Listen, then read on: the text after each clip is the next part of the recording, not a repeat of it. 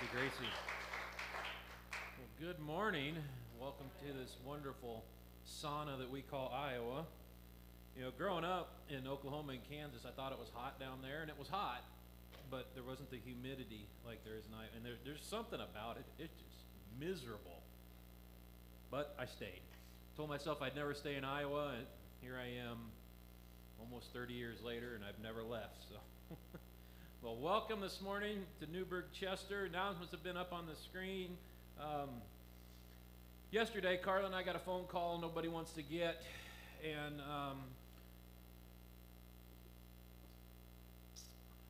Carnahan's, Charles and his family called, and Jean was taken into the emergency room and admitted into hospice yesterday and passed away at 3:30 this morning.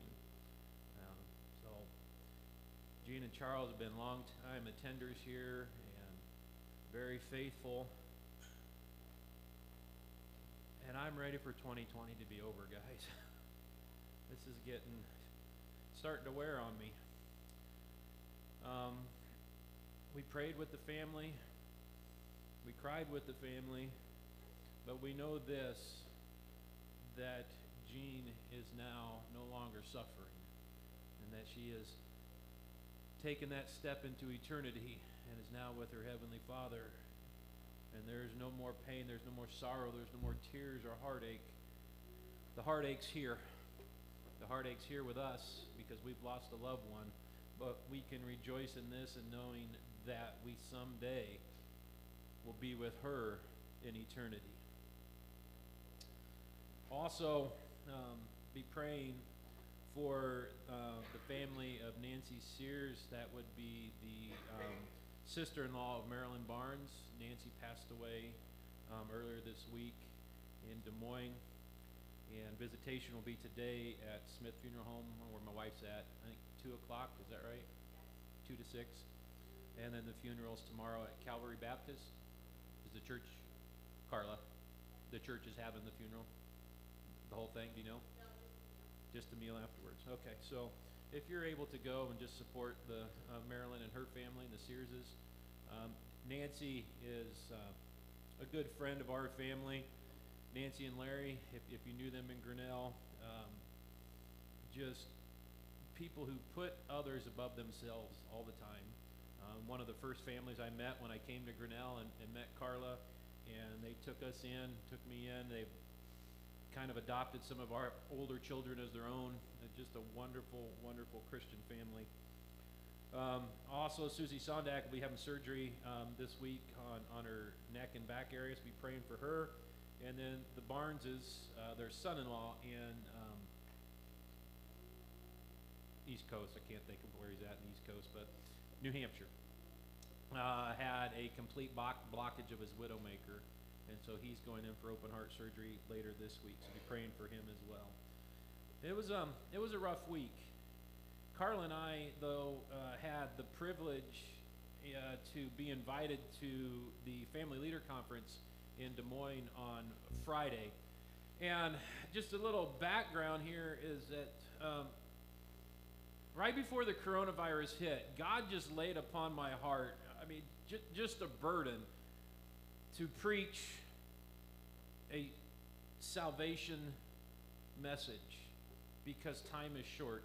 We look at the things that are going on around us and with our communities, with our governments, with the world around us, and we see the writing on the wall that God is preparing his people for his return. And at the time, I didn't really understand why I had such this burden. And if you've noticed as we've gone through the book of John, looking at who Jesus Christ is, what he did, what he represents, everything led back to salvation. Everything that we looked at led back to what Jesus Christ was going to ultimately do on the cross for you and me. And so as we were at this conference on Friday, I was just blown away by how God reassured in my heart what we are studying and what we're preaching on right now through the book of John. Every single speaker that got up, from Del Tackett, who did the Truth Project, to Mike Pompeo, the Secretary of State for Donald Trump, every single one of them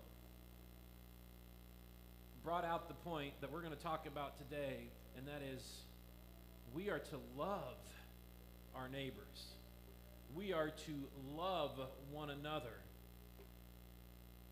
And I believe it was Joel Rosenberg, the Christian author. He said, we're to love our neighbors. And then he brought up Matthew chapter 5, and he said, I'm going to start in verse 41.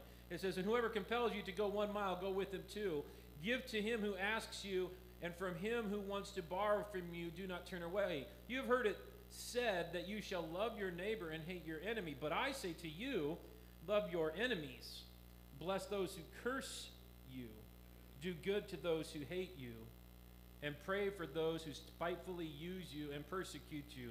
And then verse 46 says this, for if you love those who love you, what reward have you? We are called by Christ to love one another, to love our neighbors, and more importantly, to love our enemies.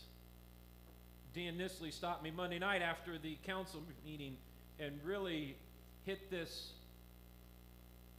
right in the center of my chest, talking about the community that we're in. And I'm not talking about Grinnell, I'm just talking about Newburg.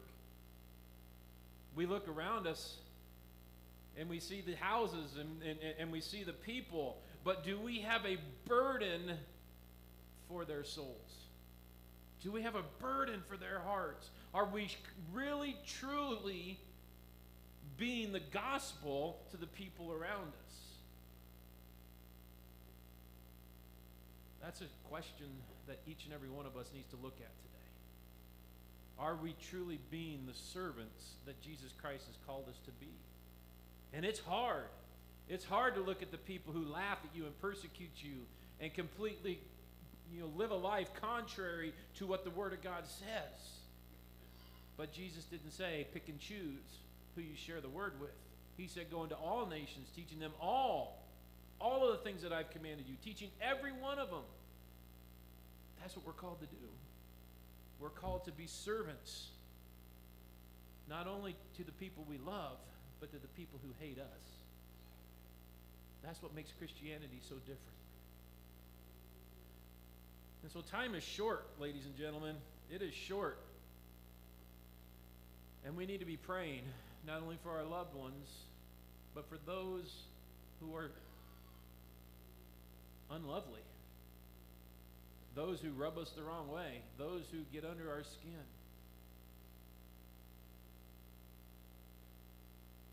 In a minute, Stephen Harris is going to come up and read to us our call to worship day from the book of John, John chapter 13. And we're going to see an example, the first really true example of what Jesus laid out for us, how we're supposed to live our life of being a servant. Would you pray with me, please?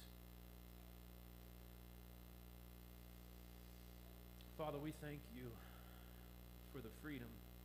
We thank you for the opportunity to come into your house, to praise you, to worship you, to study your word, and to know that you are the King of Kings, you are the Lord of Lords, and that you love each and every one of us, regardless of who our parents were, regardless of our financial or social status, regardless of our skin color. It doesn't matter. You love us. And Father, sometimes it's hard for us to understand. It's hard for us to understand that your Son came and set an example for each and every one of us to live a life that was selfless. That we are called to be servants of one another. We are called to be servants of those who don't love us. And Father, so I just pray today that you would just give us that burden to love the people around us, to love our neighbors, to love our enemies, to be your hands and feet extended to the world around us. So Father, as we prepare today to study your word and to look into Scripture, I just pray that your Holy Spirit would be with us here today. that you would guide us, that you would keep us, Lord, in your hands, and that your Holy Spirit would open up the word to us like never before, and that if there be anything in this message today at all that comes from man, I pray that you would remove it and guard our hearts and minds in Christ Jesus, that you would protect us and guide us behind the cross of Calvary. Father, be with us today. We love you. We thank you. In Jesus' precious name we pray. Amen. Stephen's now going to come up and read to us our call to worship from John chapter 13, verses 1 through 20. Words will be on the screen. If you have your Bibles, would you open them to John chapter 13, please?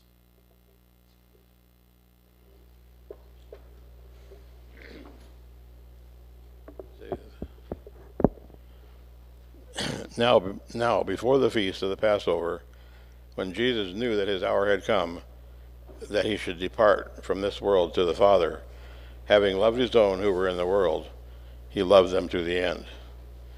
And supper being ended, the devil having already put into the heart of Jesus Iscariot, Simon's son, to betray him, Jesus, knowing that the Father had given all things into his hands, and that he had come from God and was going to God, rose from supper, and laid aside his garments, took a towel, and girded himself. After that he poured water into a basin, and began to wash the disciples' feet, and to wipe them with the towel with which he was girded. Then he came to Simon Peter, and Peter said to him, Lord, are you washing my feet? Jesus answered and said to him, What I am doing you do not understand now, but you will know after this. Jesus said to him, You shall never wash my feet. Jesus answered him, If I do not wash you, you have no part with me. Simon Peter said to him, Lord, not my feet only, but also my hands and my head. Jesus said to him, He who is bathed needs only to wash his feet, but is completely clean, and you are clean, but not all of you. For he knew who would betray him. Therefore he said, You are not all clean. When he had washed their feet, taken his garments, and sat down again, he said to them, Do you know what I have done to you? You call me teacher and Lord, and you say, Well, for so I am. But I then, your Lord and teacher, have washed your feet. You also ought to wash one another's feet. For I have given you an example that you should do as I have done to you. Most assuredly, I say to you, a servant is not greater than his master, nor is he who is sent greater than he who sent him. If you know these things, blessed are you if you do them. I do not speak concerning all of you. I know whom I have chosen, but that the scripture may be fulfilled, he who eats bread with me has lifted up his heel against me. Now I tell you before it comes, that when it does come to pass, you may believe that I am he. Most assuredly I say to you, he who receives whomever I sent receives me, and he who receives me receives him who sent me.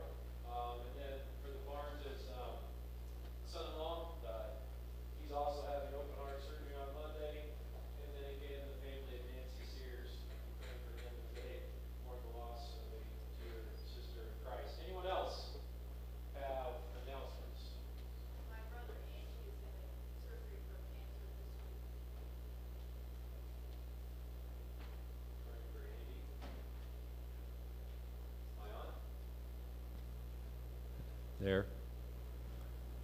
I mean, I was off the whole time I was singing. You could hear me anyways. I know better than that. Delmer always gets on me about being too loud. There we go. All right. Anyone else? All right. Join me in prayer if you would, please. Father, what a glorious privilege you have given us through your Son, Jesus Christ.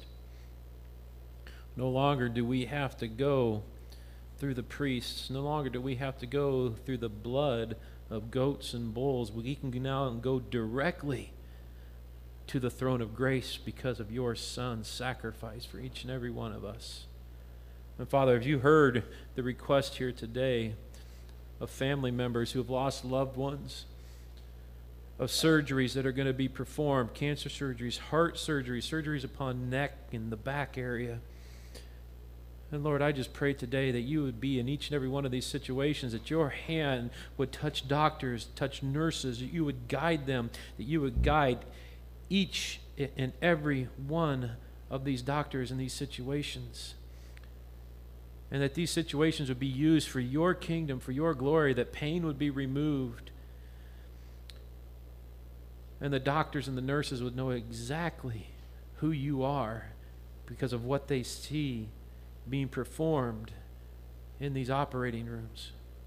And Lord, for the families who have lost loved ones today, it's always hard for us here on this side of glory to understand why you have called someone home.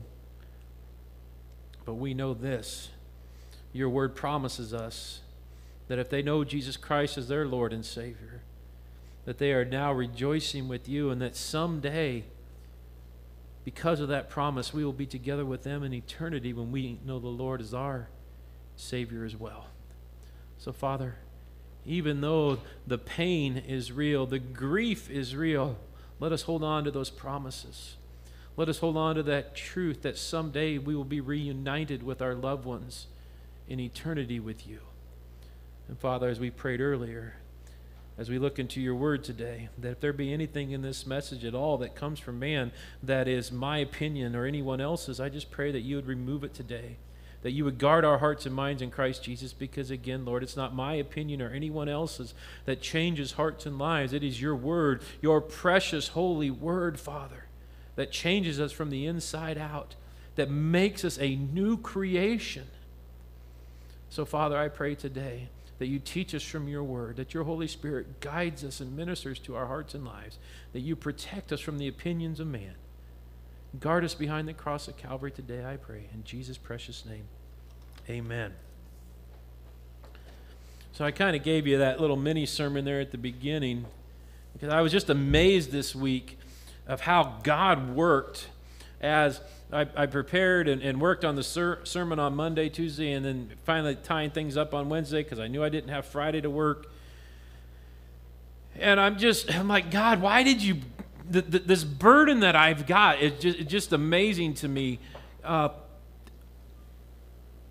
You always care about the lost. You always want to share the gospel. But this knot that's in my stomach now because of people that I know who have completely and totally rejected the Word of God. And we go to this conference, and the very first speaker, he says, guys, we are here to love our neighbors regardless of what they say to us, regardless of what they do to us. We are to actively engage them in the gospel. And I'm like, thank you, Lord.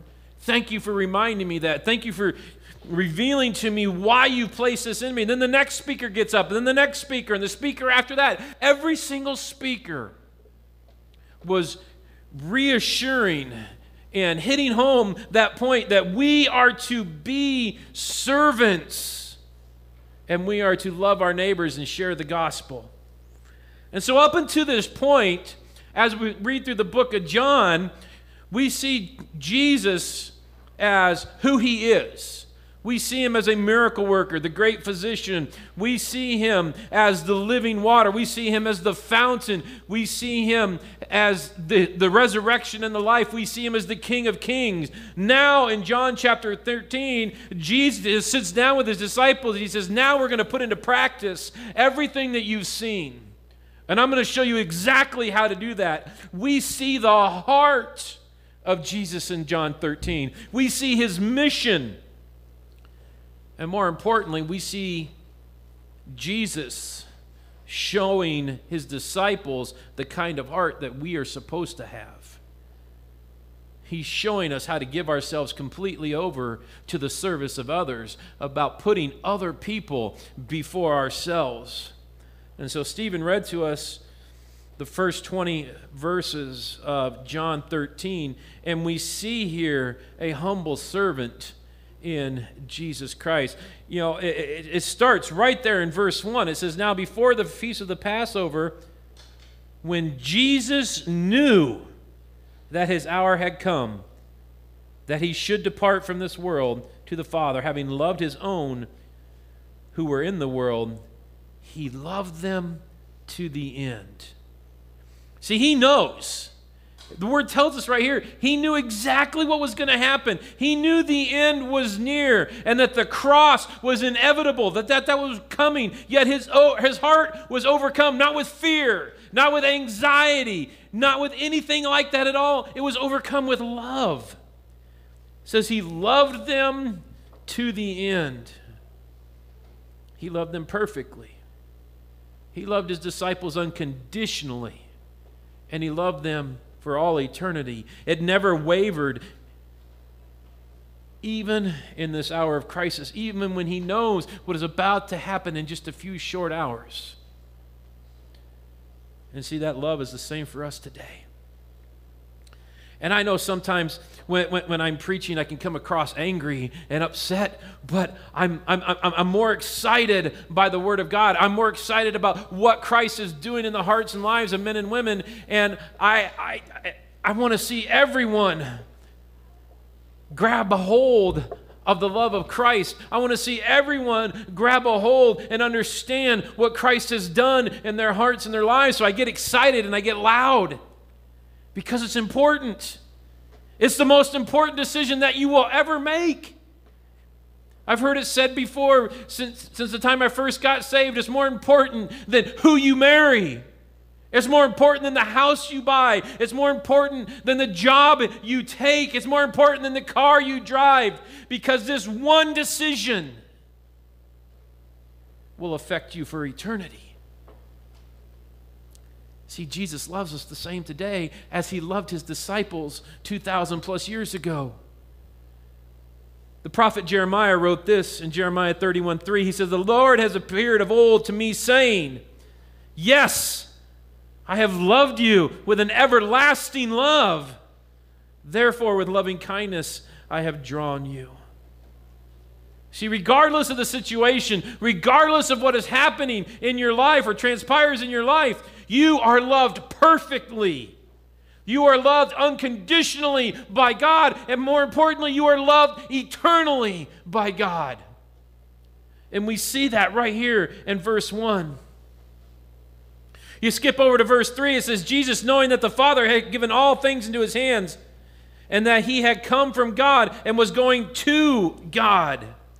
He understood what God was doing in his heart and his life, that he came into this world to live a perfect, sinless life and become sin for a fallen creature. That's you, that's me. We are born into a life of sin. I've told this story hundreds of times of how when Jonah, when we had his baby dedication, and the little bald-headed preacher stood in front of me and said, Lord, we thank you for this bundle of sin. And I wanted to smack him right in the nose. I'm like, how dare you say that about my child? But he's right. We are all born into a life of sin. We are a fallen creature, and that's why Christ had to come to save us from that life of sin. Paul wrote this in Philippians 2 and verse 8, and being found in the appearance as a man, he humbled himself and became obedient to the point of death, even the death of the cross. And what we need to understand here is that the cross that Jesus came for is the absolute, indisputable proof of his love for you. It is a monument that, yes, people are calling to be torn down today. I read an article a week or two ago about a movement now where they want churches, Christian churches in the United States, to remove the cross from their buildings because it's offensive. It is offensive. Guarantee you it's offensive. And it's even more offensive when you don't know the one who hung on it. When you don't know him personally. It's a monument that will never be torn down. It's a monument to the awesome love of God for you and for me. And we need to cling to that cross. In verse 2, it says, "And supper being ended, the devil having already put into the heart of Judas Iscariot, Simon's son, to betray him." See, Jesus understood what was happening, and he understood the heart of Judas. He knew exactly what was going to happen. Verse 11 says, "For he knew who would betray him, therefore he said, 'You are not all clean.'" He knew exactly what was going on, but he continued to be a servant to all. Verses 4 and 5, it says, He rose from supper and laid aside his garments, took a towel and girded himself. And after that, he poured water into a basin, began to wash the disciples' feet and to wipe them with the towel with which he was girded. I think sometimes we have a hard time understanding what just happened here in Scripture. In Jesus' time, it was customary that the slave of the house, when guests would arrive, would bow before the guests and wash their feet clean. You have to remember, they're open. A lot of them didn't even wear shoes, but they wore sandals and dirt and dusty roads. And so it was the slave's job to clean the feet of the guests. Jesus took on that role. It wasn't his role to take on according to society. According to society, it should have been somebody else back off in the corner of the room, somebody who was not at the same level as Jesus Christ. But Jesus takes on this role. He gets up from the table, begins to wash the feet of the disciples, and as he washes the feet, I want you to understand something. He is washing the feet of the very person who would later, that same evening, betray him and sell him into the hands of his enemies. And he knew the heart of Judas. It tells us that in verse 2 and verse 11 that I read. He knew his heart. He knew his motives. He knew the plans. But get this, Jesus still loved him. And he still took on the role of a servant and washed his feet. His love never failed. His love will never fail you. It will never end. And some of you here today, some of you watching online, you can reject Jesus Christ. That's your choice. Some of you have done that. Some of you have rejected him. You've rejected every single attempt of Jesus Christ to call you to him. You've written it off. You said, well, it's just a bunch of, fairy tales. It's just a bunch of weak people.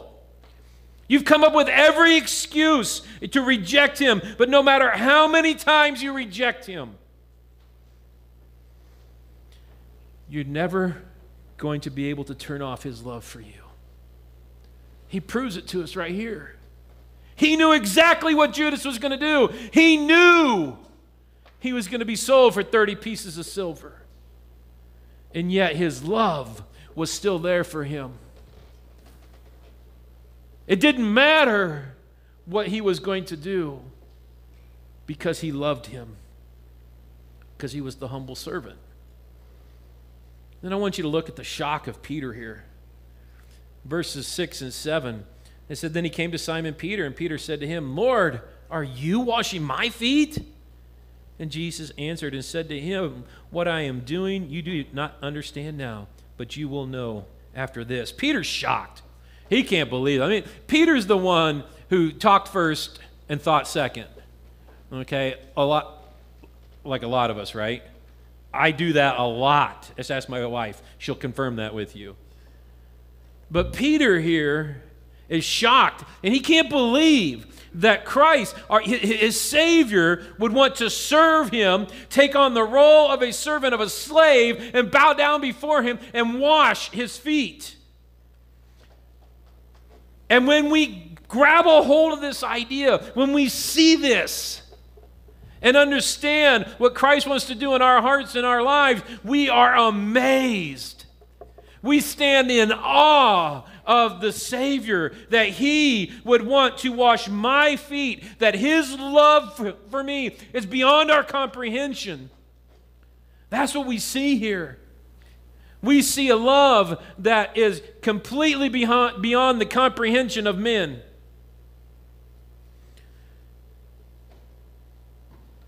Peter then replies to Christ, and he says, you shall never wash my feet. That's pretty brazen. That's pretty bold to look Jesus Christ in the face and say, you're not doing this. He can't believe it. He says, you'll never wash my feet. It's the equivalent of being irreverent here. We have to understand that he's Jesus' disciple. He's following him. And one of the first rules or conditions of being a disciple is being obedient, of following their master. Peter here is refusing to submit to God, and he does it through a display of what we call would be a false humility. He said, well, Lord, you can't wash my feet. No. I'm not worthy of that, Lord. You're right, we're not. None of us are. But Jesus reminds him of a great truth. He reminds him that unless you are willing to submit to God and his commandments, you can have no fellowship with the Lord.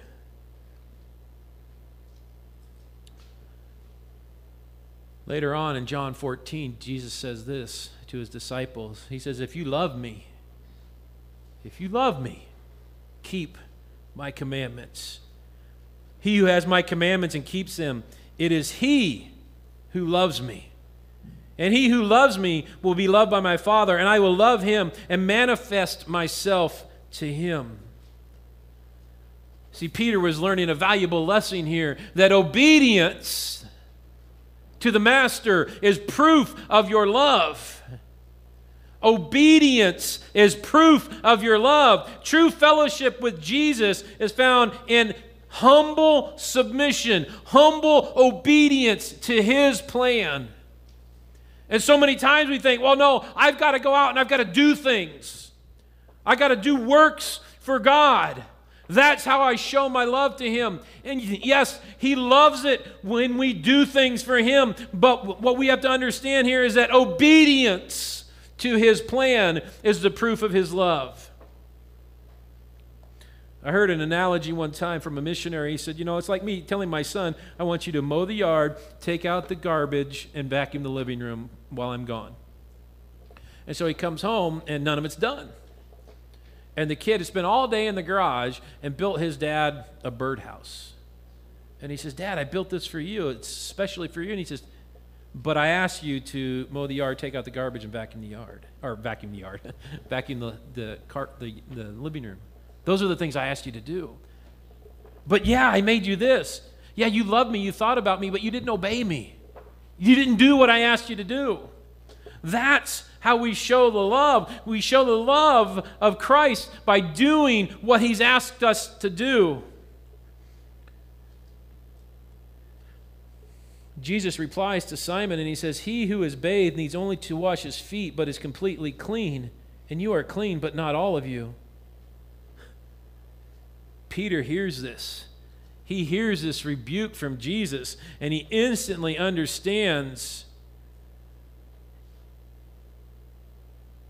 that something needs to change. He says, Lord, not my feet only, but also my hands, also my head. He understands it's just gentle rebuke, and he throws himself before God, and he says, cleanse all of me. Cleanse all of me. When he has this attitude, notice how the attitude changes. Whereas, like, God, you're not washing my feet because I'm not worthy of you washing my feet. Jesus says, Lord, if you got to wash my feet, just cleanse all of me. Wash all of me. That's the attitude of surrender. That's that attitude of obedience that God will bless in each and every one of us. See, Peter now, all of a sudden, is being motivated by something different. He's being motivated by the thought of being closer to God. Is that your motivation today? Is that your motivation to be closer to Him? Every single day, draw yourself closer and closer and closer to Him by the study of His Word, by praying to Him, spending time with Him, being obedient to Him.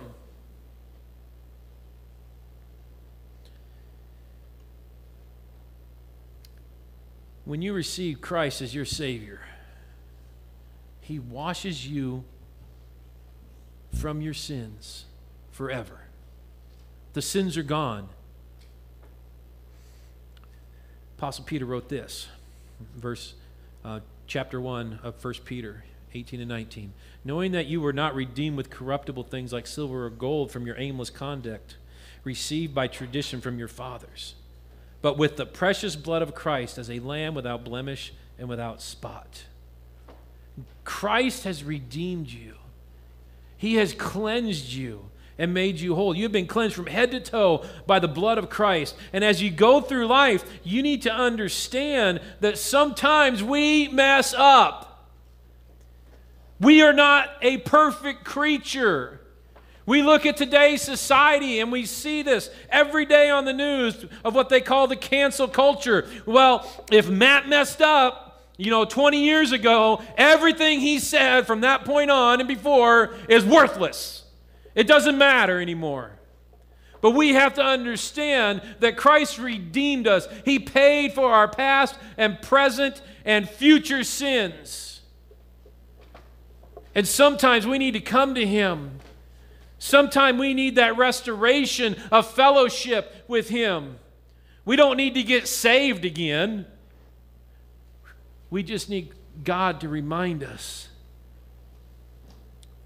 that there is a true joy, a spiritual joy, when we practice what we call instant confession of sins, failures before God and man, before the throne of Christ. When we keep those short accounts with God, I'm not saying you're losing your salvation at all. But what I am saying, there are things that we do on a day-to-day basis that grieve the heart of God. And we need to keep those accounts short. We need to have those daily confessions, those time with Jesus. See, Jesus is still in the business of washing feet today. He's still in the business of cleansing hearts and soul. I love what David wrote in Psalms 32. He says, I acknowledge my sin unto thee, and mine iniquity have I not hid. I said, I will confess my transgressions unto the Lord, and thou forgavest the iniquity of my sin. Selah. You can't hide it. So many of us think, well, nobody knows. It's my own little pet sin that I've got over here in the dark corner of my closet. I only get it out, a few times a month, a few times a year, whatever it might be. But nobody else knows. You can't hide it from Christ. He knows what we are. He knows when we're just trying to be religious and play the right cards. He knows when we're being hypocritical. He knows when we're insincere about our faith. And here's the big key. He knows whether we're saved or not. See, you might fool me, You might fool the person sitting next to you. You might fool every single one of us. But I'm going to guarantee you this. You are never going to pull the wool over Jesus' eyes. He sees the heart of men and women. And then there's a call to action here. Jesus is showing his disciples for the first time. He's truly showing them exactly what it is that they need to do. He sets a standard by which they are to live their lives, and by in turn, we are to live our lives. In verse 12, he says he washed their feet, all of their feet. He sat down again and said to them, "Do you know what I have done to you? You call me teacher and Lord, and you say, well, so I am. If I then, your Lord and teacher, have washed your feet, you also ought to wash another's feet. For I have given you an example that you should do as I have done to you." See, you don't earn the respect of other people by forcing their obedience, by commanding them to do things. You know, we laugh about it in our house. It's not a dictatorship, or it's not a democracy. It's a dictatorship at my house, and I'm the law. It only goes so far, right? There comes a time where you're going to rebel against the law. Jesus set a standard here. He set a standard of being a servant, because you cannot force respect through forced obedience. It's not going to happen. You have to be that servant, because the path of greatness, the path to greatness in this life is through humility. The way to true life today is by dying to yourself. The way to get in this life is to give to others. And the way to greatness is by becoming a servant, by bowing yourself before others. See, Jesus didn't serve the ones that he preferred. Verse 16, "Most assuredly I say to you, a servant is no greater than his master, nor is he who is sent greater than he who sent him." He doesn't just serve the preferred here. Simon Peter would deny him 3 times before dawn. Thomas would doubt the word and refuse to believe the resurrection of Jesus. "Not until I touch his hands and put my hands in his side will I believe." He refused to believe in the resurrection.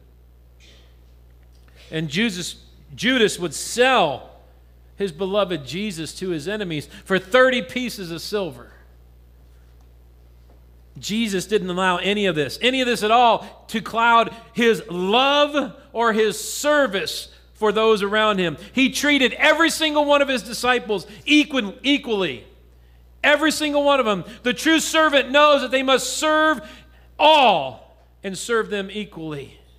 They don't pick favorites. It's not, oh, this person over here does so much for the church. This person over here gives so much money to the church. No, you love them equally. You serve them equally. It doesn't matter your position in society. It doesn't matter how much money you make. It doesn't matter even how much you do. You can't pick favorites. You have to have the heart of Christ and serve the people who love you, and you have to serve their enemies just as you would serve anyone else. That's the model that Christ laid out for us. Can we take a look inside ourselves here this morning? Can we honestly say that we serve everyone the same? That we treat everyone as Christ would have us to do? Do you remember every wrong ever performed against you? Do you still hold grudges to those people that hurt you years ago? Jesus said this in Mark 16.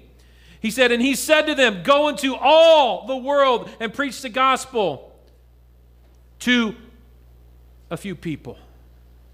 No, it's not what he said, guys. He said to every creature, everyone. It doesn't matter who you are. We are to go into the world and preach the gospel. For he who believes and is baptized will be saved, but he who does not believe will be condemned. We are to love our neighbors as ourselves, and yes, love our enemies. We do that by serving them. Verse 17, Jesus said, if you know these things, blessed are you if you do them. He's telling them, put it into action, guys. Put it into action. When you do this, you can be assured of the Lord's blessing in our lives, because there's no greater joy. I don't care who you are. There's no greater joy than serving one another in the name of Jesus Christ. No matter how small it might seem or how big and daunting it might seem, there's no greater joy than serving one another. So why is it so difficult for us? Why is it so hard for us to serve others? Jesus never had a problem, right? Jesus lays it all out for us. All we got to do is follow what he laid out for us. We need to lean on him. God will help us to develop that servant's heart. God will help us to love our neighbors, to love our enemies. But we need to get into the place in our lives where we are more concerned with the welfare of our neighbors than we are with our own. We are more concerned with the eternal salvation of our neighbors, of the people down the street, with our coworkers, our family members, than we are of our own. Jesus said this in Matthew 22. He says, you shall love the Lord your God with all your heart, with all your soul, with all your mind. This is the first and great commandment, and the second is like it. You shall love your neighbor as yourself. I've said this before. Love God, love people. That's what we're called to do. It's that simple.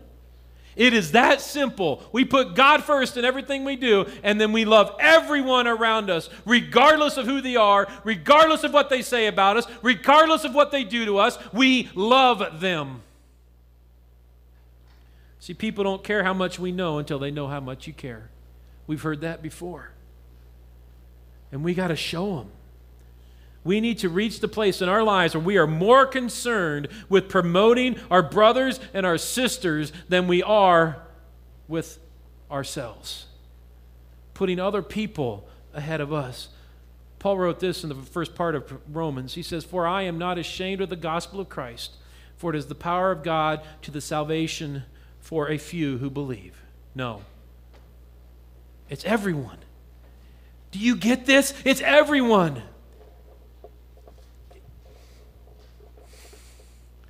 I don't understand what's going on in the world today. I don't understand why we can't grab a hold of this. Why we can't share the gospel. We get inside our four walls and we shut the door. And we think, well, they'll come to us. They'll come to us. No. God told us to go out. Jesus told us to go out into the highways and the byways and compel them to come in.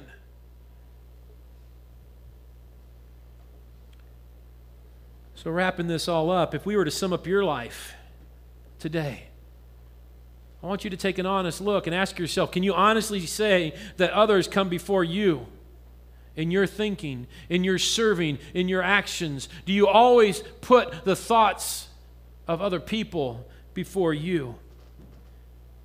Can you honestly say you're following God's example, including salvation?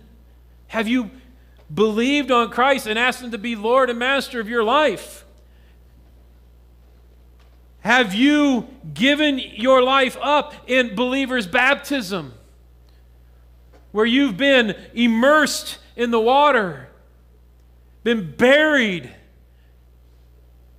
been raised, and given a new life? Is that your life? Maybe some of you here today are like Judas. You're in the church. You're doing exactly what people expect you to do. You're serving. You're serving those around you, but you're surrounded by the trappings of what I call the American Jesus, the American Christianity. You're like Judas. You've never truly given your life over. You've never truly been saved by the faith of Jesus Christ. You have a name. You think you're one of His, but you know deep down in your heart that you don't really know who He is. You don't really understand what it means to be a true servant, bowing your heart and life before others. If you're that today, I'm going to tell you something. There's hope for you because God is here today. Just like Judas, Jesus loves you. He loves you even yet today, and He will save you today if you will come to Him and bow your heart and life before Him. If you believe in Him. That's the beauty of our Lord. Will you respond to Him today? Will you come to Him today? Father, we thank You for Your word. I thank You, Father, that Your Son came willingly into this world to be the example of a servant for each and every one of us. And Lord, I pray today if there be anybody here, anybody who's watching online who doesn't know Jesus Christ as their Lord and Savior, that today would be the acceptable day of salvation, that right where they're at, even as we're praying, they are crying out to You, that they believe on You, and they want You, Lord, to be the Lord and Master of their life. Father, maybe there's those here who realize that they're not being the servant that they're called to be, that they're not putting others ahead of themselves as Your Son did for us. And so, Father, I pray today that You would continue to work in their hearts and their lives as they come to You today and they lay out their life before You and they ask for Your guidance. They ask for Your direction in their lives and how they would serve You and serve others, including their enemies. Father, let us never forget the power of the cross. Let us never forget what Jesus did for each and every one of us that day at Calvary. In Jesus' precious name we pray. Amen. Our closing hymn today is Take My Life and Let It Be Consecrated. I pray that that's your prayer here today, that you give your life over to Jesus Christ, and moreover, that you are willing to be the servant that He has called you to be. If you're able to stand, would you stand with me in closing, please?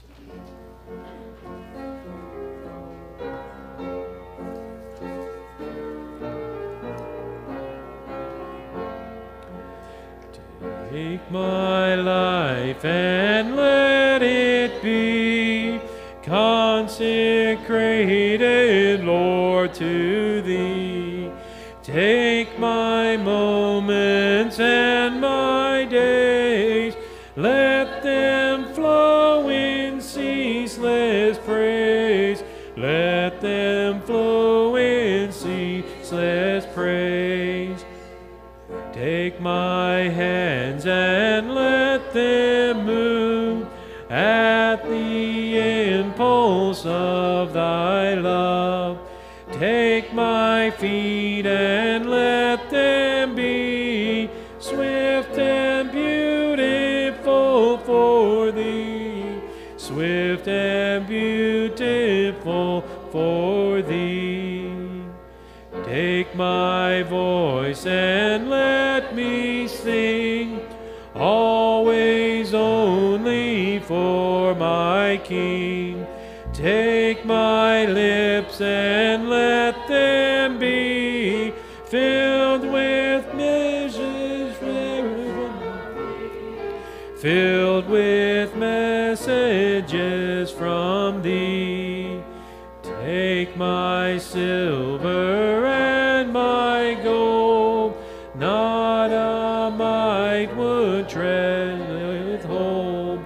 Take my intellect and use every power as thou shalt choose, every power as thou shalt choose. Take my love, my Lord, I pour at thy feet its treasure store. Take myself and I will be ever only all for thee, ever only all for me. Take my will and make it thine, it shall be no longer mine. Take my heart, it is thine own, it shall be thy royal throne, it shall be thy royal throne.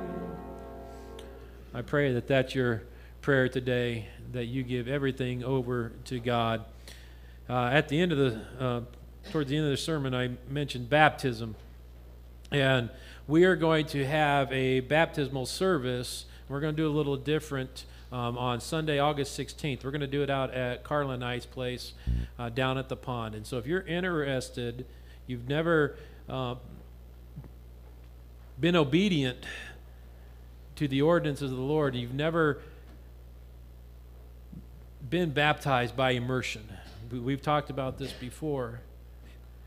Talk to me, talk to Carla, we'll sit down with you, make sure you understand exactly what it is, and we would love to have you just, every one of us, some of us have forgotten what that first love is, and we've forgotten about that service that He's called us to do. And sometimes I think it's okay. It's okay to revisit some of those things and come back and say, yes, Lord, I'm ready today. I'm ready to die to my old self, to be buried in you and resurrected in you. And I'm here to proclaim to the world, it's not going to save you. Okay? Baptism doesn't save you. Baptism tells the world that you are here to serve Jesus Christ. Pray with me, please. Father, we thank you as we close here today. I thank you for your word. I thank you for your Son, Jesus, and I pray He goes with us in everything that we do, that your Holy Spirit just walks with us every step this week, and that you would use us as your hands and feet extended to the world around us, that we would be your servant that you've called us to be, that you would give us opportunities, Lord, to share the love of Christ, not only with our neighbors and loved ones, but also with our enemies. Father, go with us this week as we go our separate ways. Bring us back here safely again next week so we can praise and worship you as a blessed church family. In Jesus' precious name we pray. Amen, and you are dismissed.